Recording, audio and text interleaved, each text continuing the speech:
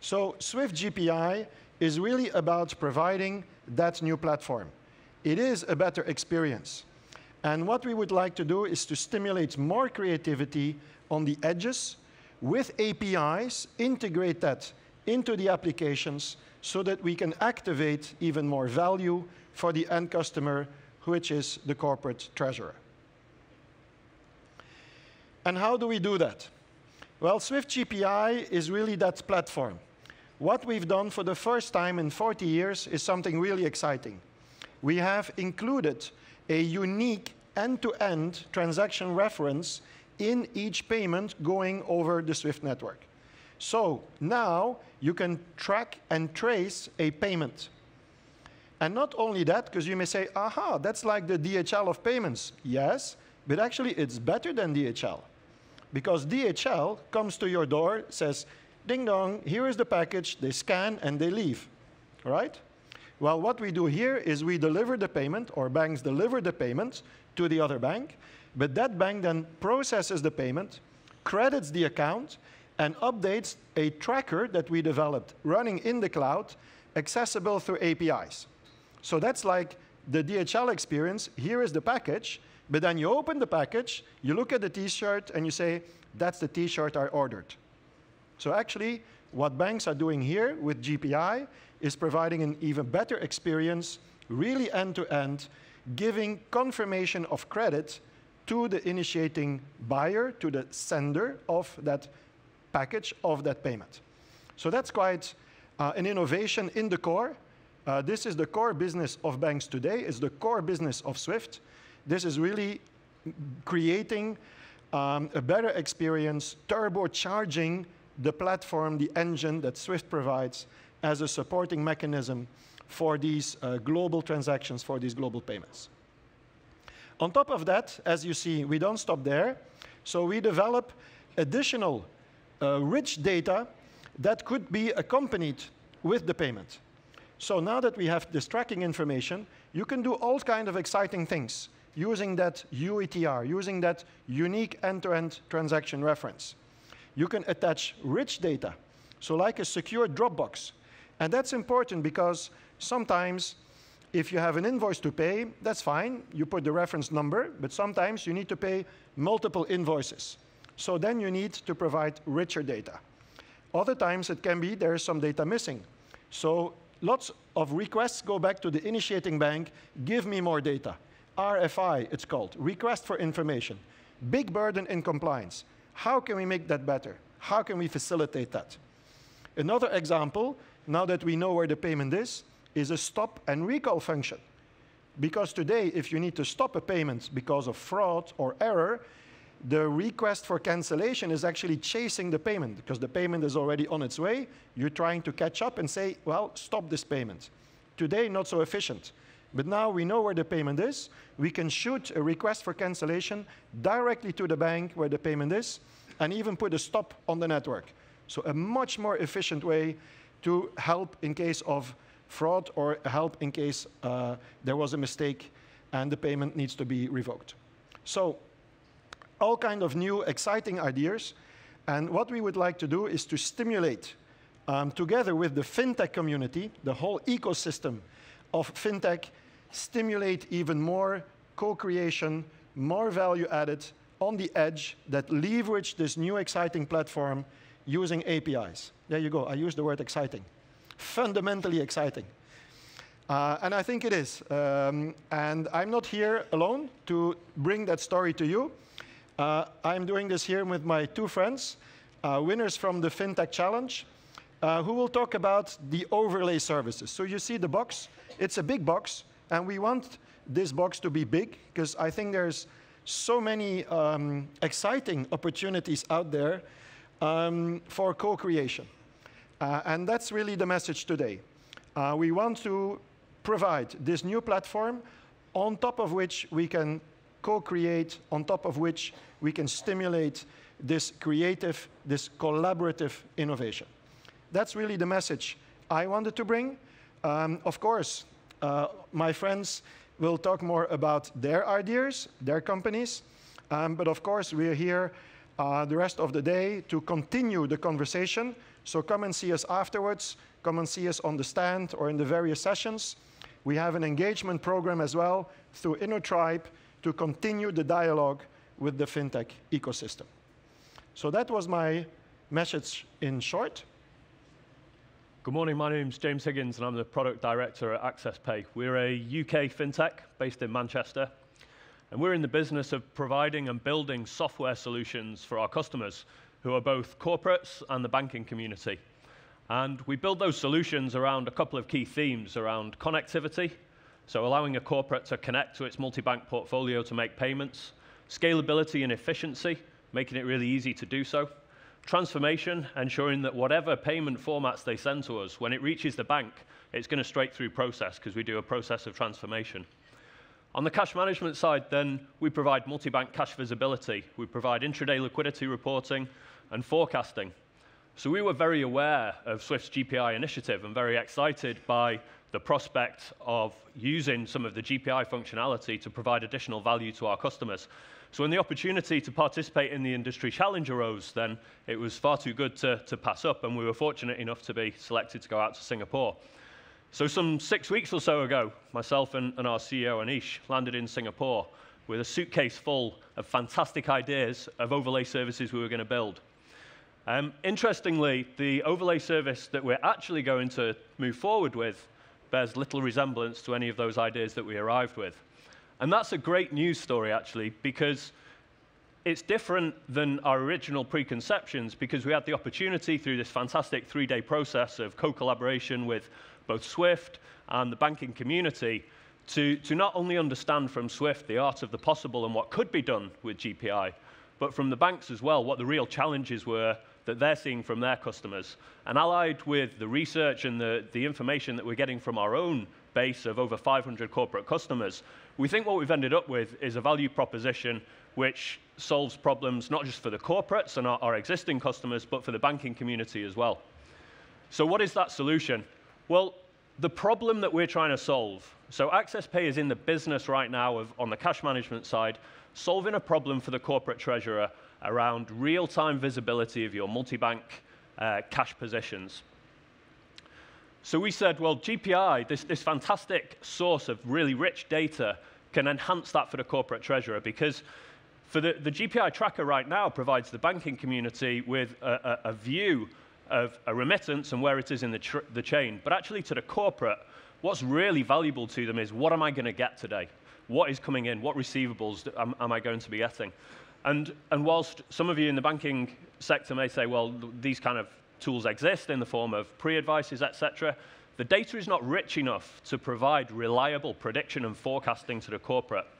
So our solution is that we are going to surface some of the rich GPI data to that corporate via polling of the GPI banks, and we're going to give them accurate and reliable information on the receivables that are coming to them, allowing them to forecast in advance their end-of-day liquidity position.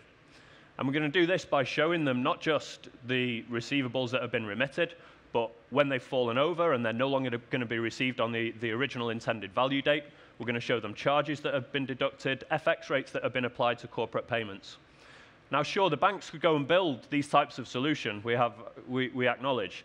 But the benefit of doing it this way and building these overlay services using an organization like AccessPay is that we can do it standard. We can build a standard solution which aggregates this information across a corporate's portfolio of multiple banks.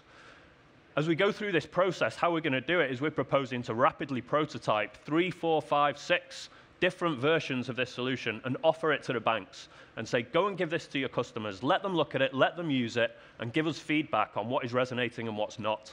And what we're going to end up with, hopefully, is a solution that the corporate can rely on to be bank agnostic, in the sense that they don't have to pull information together from 16 different bank portals in order to get this forecasted position, in order to get this sight of their intraday liquidity. So that process of standardization is really going to play in the area that we're already in. So why work with us? Why do we want GPI banks to come on this journey with us? We've got experience in cash forecasting, intraday liquidity visibility, but we need your input and your insight. We want your customers' insights as well as our own to make sure that this overlay service is truly delivering the best possible value. If we do it on this basis, then there's no upfront cost to the bank. We've got experience in connectivity for the corporates, and so this information can be delivered back to the corporates direct into their ERP or TMS, whatever system is the one that they want to work in. So we're playing on back to those key points around connectivity, efficiency, scalability, and real-time information is really the area that we want to work in. So we're starting this proof of value, and I've talked a little bit through the solution. We're going to go through for 3 months. And if you want to come on the journey with us, then as I say, we will develop prototypes on a weekly basis for the banks. And all that we ask is that we continue the great process of co-collaboration that we started at the Industry Challenge, and that what we're going to end up with is a fantastic product for the corporates rather, but also, once we've got this solution, imagine what you as a bank can do with an aggregated view of all your customers' receivables, accurate information as to what's going to be received and when. The rolled up version of that can also talk to you, the banking community, around increasing transparency around your intraday liquidity flows. And so it comes right back to my original point. We think that what we're doing here in this process is really solving a problem for the corporates, but also for the banks as well. And so if you'd like to hear more, then AccessPay will be available for the rest of Sibos, and we'd love to have a chat about our solution and the GPI journey that we're going on with this overlay service. My name's Simon Jones, and I am the CTO and one of the founders of Assembly Payments. Assembly Payments provides payment solutions to marketplaces and platforms. So think lots of buyers, lots of sellers. We provide merchant facilities. We provide services like digital wallets, escrow services, fraud protection, so a number of services to marketplaces. In addition to that, over the last 12 months, we've been providing those same services to banks. So as we've been able to provide these services to marketplaces, we've actually overlaid our service on top of bank services. And so banks have come to us and said, can we actually provide those services to our customers? And we said, sure. We can provide those very same APIs to your banking customers and provide those as a white-labeled API. Now, we were very lucky to be selected to attend the SWIFT Industry Challenge in Singapore. It was a fantastic event, 3 days of co-collaboration with banks and trying to understand some of their problems and also some of their corporate customers' problems. It was a privilege to work through some of those problems, and what they told us their customers were encountering were things like issues with cross-border payments, things like human error, where people were putting incorrect amount or incorrect bank details in, and those details resulted in funds being transferred to the wrong account. They also told us that they were seeing large amounts of email fraud. So they were seeing potentially huge instances of fraud. In the US alone, $5.3 billion in fraud last year from email fraud. And that's where a fraudulent actor will actually update an invoice with their own bank details, and they'll send those details through via email, and those funds will be transferred to the wrong account. They also told us that reconciliation was difficult. While SWIFT GPI provides that rich data and that status tracker, there was also a disconnect between the request for payment and the actual receiving of that payment, and it was difficult for them to reconcile that information. And so together we came up with a solution called Request to Pay. And Request to Pay, like the name says, allows a corporate to initiate a request for payment. The They can provide information like their company details, terms of trade. They can provide an invoice or other agreement information. And the request for pay is transferred over the SWIFT GPI message service to the recipient, their customer, that is going to then ultimately make the payment. Their customer is able to verify the details within their internet banking portal. They were able to see the invoice, verify that those details are correct, and then initiate payment. And so this means that human error is taken out of the equation. It also means that it's a closed loop, so you're not going to be sending emails with invoices around. And one of the other great things is that it also ties the reconciliation back to the original request for payment. So you're able to see, using the UETR that we mentioned before, you're able to generate that UETR right up front, and then that follows through with the request through to the actual initiation of the payment, and then all the way back. And then as those funds are settled, that reconciliation is a whole lot easier. You're able to reconcile using that same reference. So the next phase for us is to actually do a proof of value. And we've identified 3 phases that we would like some collaboration with banks and their customers on. That is, so the first phase is around a concept. Have we actually got the right solution for the market? So identifying things like the requirements, user stories, user cases, that sort of thing.